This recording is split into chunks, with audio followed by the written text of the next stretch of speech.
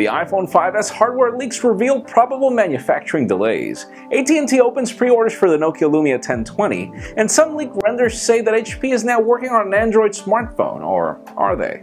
I'm Jaime Rivera, and where I come from, the abbreviation of HP means something else entirely. But this is Pocketnow Daily.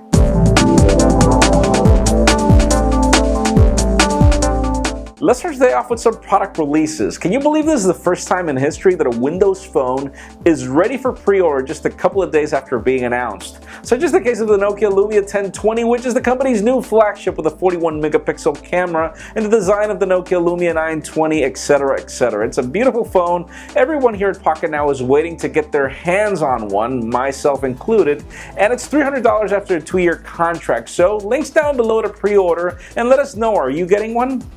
Now let's talk about the things that are not happening, as we got some leaked renders today that put the internet on storm because this was an HP smartphone running Android, but we were kind of expecting for this not to happen, and the company just confirmed that they're not.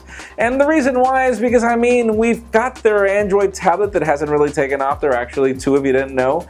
And, well, we just know that they're not really succeeding with it, as they haven't succeeded with the compact iPad lineup years ago. Neither did they with the WebOS platform, so really HP, what are you up to lately? Now let's talk about the Sony Onami. The leaks that we've been hearing for the last couple of days are pretty much being confirmed now. We are getting a Snapdragon 800, we're getting a 20 megapixel camera with an interesting sensor out there that we're still trying to confirm, but aside from that, we are also getting a waterproof design just like the Xperia Z, and also a 3000 milliamp hour battery.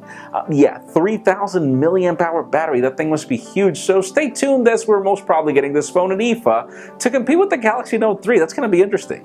Now let's talk about the LG G2 or Optimus G2, whatever the company is going to be calling this phone. Apparently the battery is going to be 20% bigger. We're also getting 3 gigabytes of RAM, just like the rumors of the Galaxy Note 3, but interesting. We've also got photos of the back of the phone in a close-up now, and it turns out that the buttons at the back are actually volume rockers, but the question is, what is that button at the middle? Take a guess, leave us a comment down below. And finally, for the interesting news of the day, it turns out that we get some more leaked photos of the backplate of the iPhone along with some manufacturing details. And it turns out that apparently the company is working on some sort of fingerprint scanner to work with their display, and apparently the display is a new type of technology being made by LG. So as it turns out, well, they're having problems manufacturing this new type of display, so it could be that we will be getting low capacity when the iPhone 5s gets launched, but that's not the most interesting part. Apparently the rest of the phone is just a spec bump, meaning a little more RAM, a little more gigahertz on the processor, the same A6 processor. So it turns out that this is not really going to be a hotter phone, just the more capable one. So that leads you to the question of the day. Do you really want a spec bumped iPhone with a fingerprint scanner?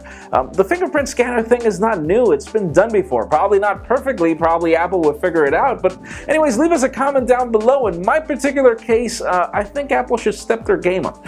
Of course, as always, for an earlier scoop of everything that's happening in the smartphone and tablet world, make sure you follow us on Pocketnow.com and subscribe to our YouTube channel as well. You can also follow me on Twitter at Jaime_Rivera. Please give this video a thumbs up if you like what you saw. I am Jaime Rivera. Thank you very much for watching. See you tomorrow.